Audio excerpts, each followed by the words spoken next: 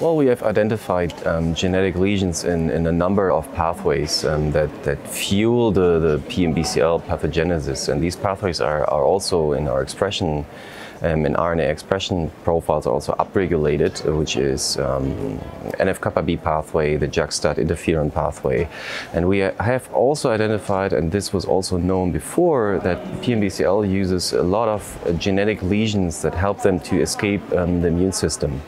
And this is also a starting point for future therapies, and these are already starting right now in PMBCL.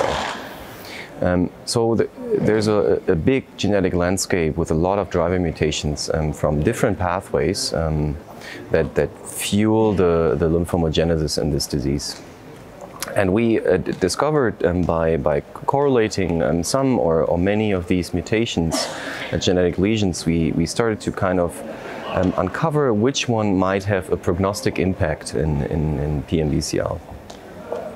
And I think especially with the advent of immunotherapies, I'm not sure if one should use these markers we have identified in multivariable analysis. I'm not sure if one should use them for risk stratification right now, because it was a retrospective trial and not a randomized controlled trial.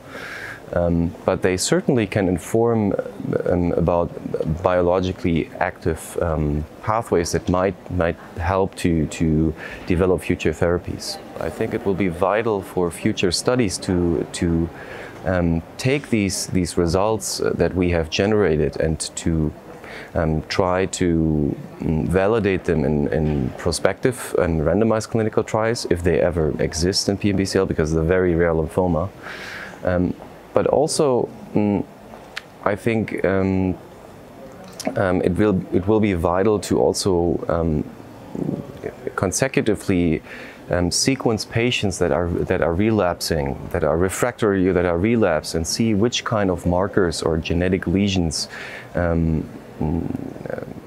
have an impact on the relapse rate in these patients. And because relapses are not that common in this disease. Most of the patients are cured with primary immunochemotherapy, and of course we want to reduce toxicity in these patients and want to see, well, maybe R-CHOP for this one is enough, maybe the other one needs a little bit more dose-intensified regimens. But we also ultimately want to totally avoid, if possible, these relapse cases, because they do very, very poorly. And this question I cannot answer, how to prevent these relapse cases with the study we just made. We have to answer this in future studies when we sequence relapsed and refractory, especially refractory patients.